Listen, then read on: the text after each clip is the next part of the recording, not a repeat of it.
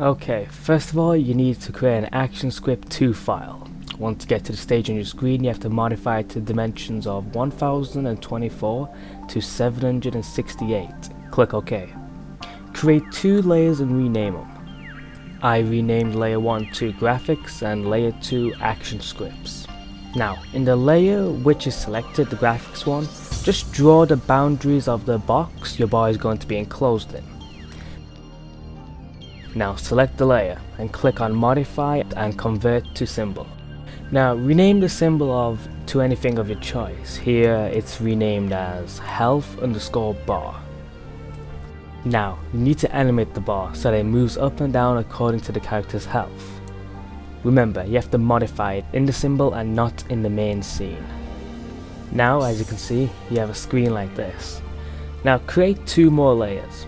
In one of the layers, create the actual health bar. I'm using simple graphics made in Flash itself, but if you want, you can use other things also. Now create keyframes at frame 100 for all the 3 layers. This is basically so the actor's health max value is 100 in the game, and creating 100 frames for 100 units of health makes life so much easier. Yay!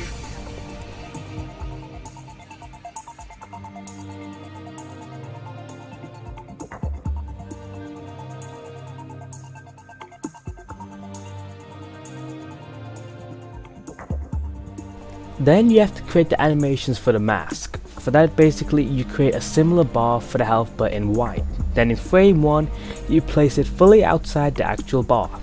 At a frame 100 you place it fully over the health bar.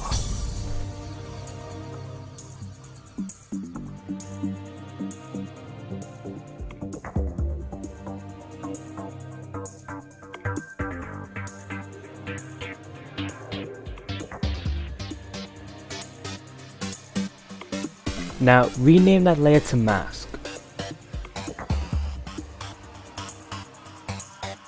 Right click and click on mask. Your screen should change to these symbols. If it does not, you've done a mistake somewhere. After you've done this, your animation should look like this.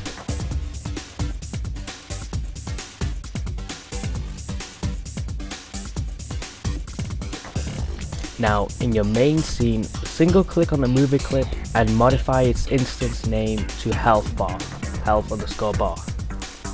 You can rename this, but according to this the code will also change. Now in the main scene itself and on the action script layer, click on that and then now create the script as shown.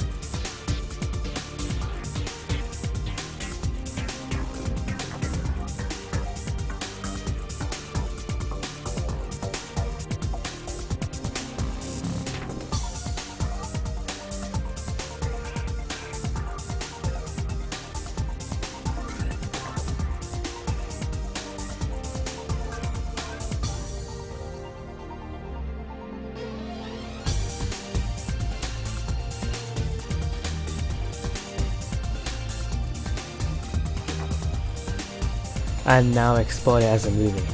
Now as you can see here, I've saved it as an SWF file in this path. Crisis, mods, my mod, game, libs, UI. Now you have to rename the movie file to HUD_ammo health energy suit.swf. That's about it for now.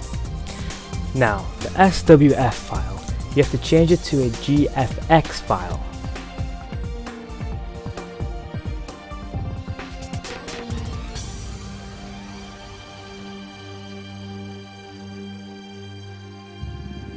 Compile the mod DLL and load it in the editor or in game. it should look like this.